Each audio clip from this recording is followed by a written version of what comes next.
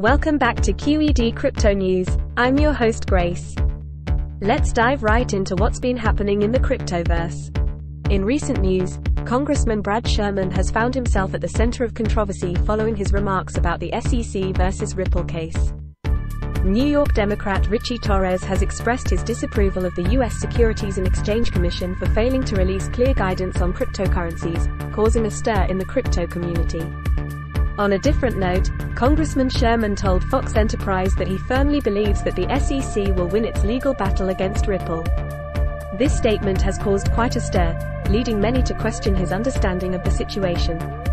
In response to his remarks, Ripple's CEO Brad Garlinghouse and General Counsel Stuart Alderoty expressed their disappointment with Congressman Sherman's anti-crypto stance. They believe that such negative attitudes towards cryptocurrencies can hamper innovation and growth within this sector. The case itself is quite complex. It revolves around Ripple's distribution of XRP to early adopters and developers as well as charities and grant recipients, transactions which are not included in SEC's complaint against Ripple. Brad Sherman's public statements have caused quite a ripple, pun intended, and have even made him a trending topic on Twitter after a senior journalist for Fox Business Network aired his views.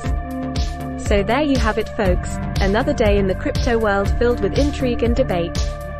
What's your take on these developments? Let us know in the comments below. Remember to like and subscribe to Q.E.D. Crypto News for all your latest crypto updates. Until next time, this is Grace signing off.